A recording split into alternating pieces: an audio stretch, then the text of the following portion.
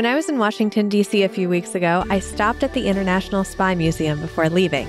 I could have stayed there for hours, and it was incredible to see these gadgets and spy equipment that we normally only see in movies. But a set of pictures intrigued me. They were of both Union and Confederate soldiers during the Civil War using the topic of today's episode to spy on one another. Not only would they use this to observe the enemy, they were able to learn the terrain of the battlefield, take inventory, and even aim accordingly in the direction of the oncoming enemy. Oh, and this spy vehicle wasn't concealed at all. You're listening to The Story Behind, the extraordinary history of the ordinary. I'm your host, Emily Prokop, and this is the story behind balloons. But first, a quick message. If you're like me and start sentences with "I heard on a podcast," you're going to love Podcast Brunch Club.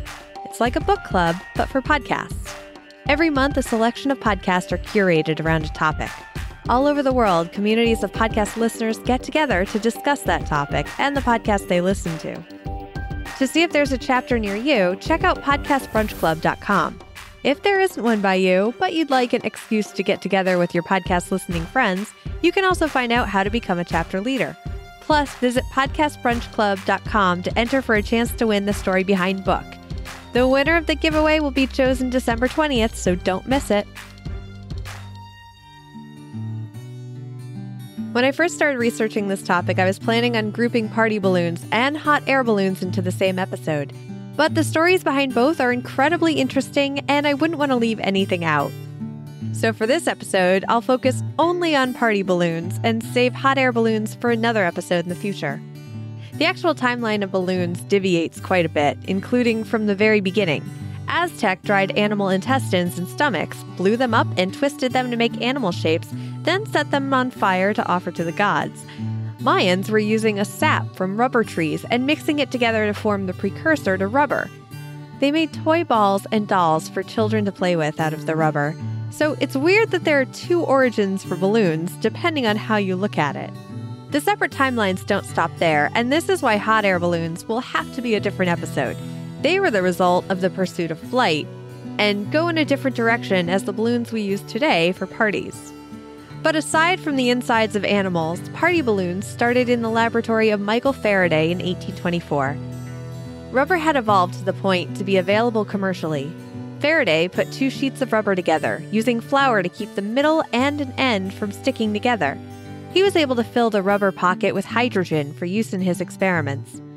At the time, the word balloon was already being used for the hot air variety, but before that, the term came from the Italian word pallone, or the French word ballone, meaning large ball.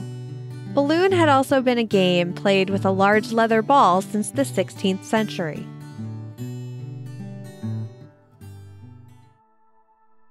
A year after Faraday's balloon idea took off, Thomas Hancock, a rubber trader, began selling a kit to make balloons in the home, which included liquid rubber and a syringe to fill with air. More than 20 years later, rubber was finally shaped into a balloon that could be blown up similarly to the way we do so today. J.G. Ingram was the first to use vulcanized rubber to make balloons. These are considered the prototype for the modern-day balloons we know today. Neil Tillotson invented the latex balloon in the 1920s, with the first shape being that of a cat, so of course it was popular. But he soon made balloons in other shapes. He also went on to invent latex gloves. Tillotson was only meant to be a bullet point in this story until I was looking through his obituary and saw he wasn't only known for his invention of the latex balloon, but something else caught my eye, so forgive the tangent. Although if you've been listening for a while, you're probably used to my internet rabbit holes by now. When Tillotson retired, he built the Balsams Grand Resort Hotel in Dixville Notch, New Hampshire. Residents in Dixville Notch were very few and far between. Tillotson had plenty of room available to build a giant hotel because the unincorporated community of Dixville Notch is very sparsely populated. But that meant that during elections, those living there had to travel about 50 miles to the nearest polling place.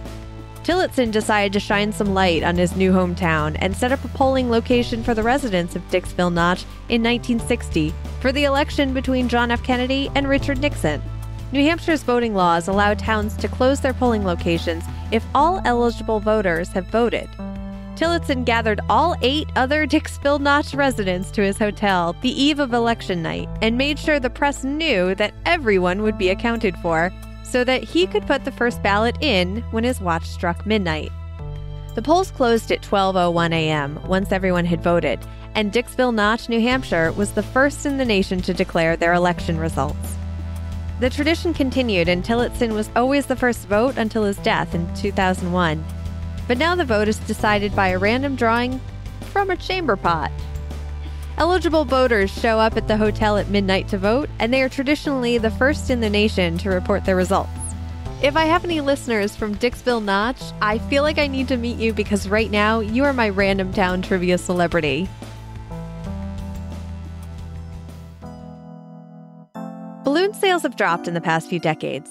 Scientists are learning more about the effect balloons can have on the environment.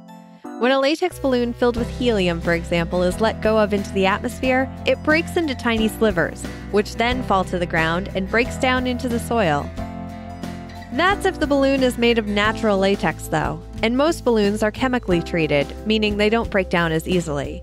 When those balloons eventually deflate or pop, they could be hazardous to sea animals who may mistakenly eat them, thinking it's food.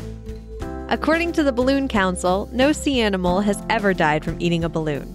However, you may still want to steer clear of helium balloons for another environmental reason: the helium itself. Helium is a non-renewable resource, which means once the Earth runs out of it, it's gone forever. Now, you may think that only affects the balloons you get for celebrations or parade floats, but in fact, many scientists rely on helium, and it's used in medical industries, like in MRI machines. Helium can be recycled, but if you have a latex balloon, most likely the helium will slowly escape from the pores of the material by the next day. But since the 1920s, there has been a reserve of helium underground in Amarillo, Texas, back when blimps were being looked at for use by the military. But already more than 78% of the world's helium has already been extracted, and the helium is sold cheaply, despite the necessity of it. As for why your voice gets higher when you inhale the helium from a balloon, well, that's a story for after the show.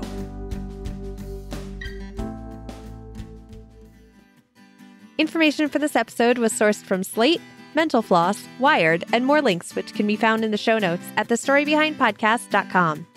This week on Trivia Tuesday in the Story Behind discussion group on Facebook, Jeffrey said the only African country to have Spanish as an official national language is Equatorial Guinea. Also, fun fact, it does not cross the equator despite its name.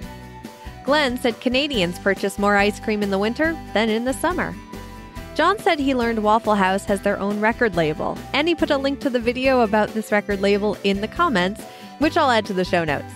But you can also find it over at the Story Behind discussion group on Facebook, where you can leave your own trivia and have it read on the show every week. This episode is brought to you by the Story Behind executive producers who support the show through the Patreon page at patreon.com/thestorybehind, who also get full access to the scripts of these episodes before they go live. And a big thank you to Dan Lefebvre of the Based on a True Story podcast for becoming the newest executive producer. And thank you to Heather Welch from Sunshine and Power Cuts, who just upped her monthly Patreon pledge, so she's seeing the very early beginnings of a new project I'm working on exclusively for Patreon supporters at $5 a month or more. The full list of executive producers can be found at thestorybehindpodcast.com/executive producers. Thanks for listening.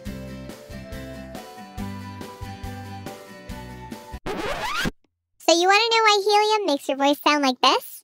Well, quick TSB after story. Helium is quote-unquote lighter than air, meaning it's less dense than the air we normally breathe, which is why it's used in balloons to make them float. Because of the lower density, when you inhale helium and talk, your vocal cords produce your voice by vibrating the air going through them. And when helium fills the vocal cords, your voice can travel much faster. Even though it sounds like the pitch of your voice is altered, it's actually the tone that's affected, and the frequency is higher. And although it's fun to do, it can be dangerous when your body doesn't have access to enough oxygen for the lungs and blood. All right, back to the outro music.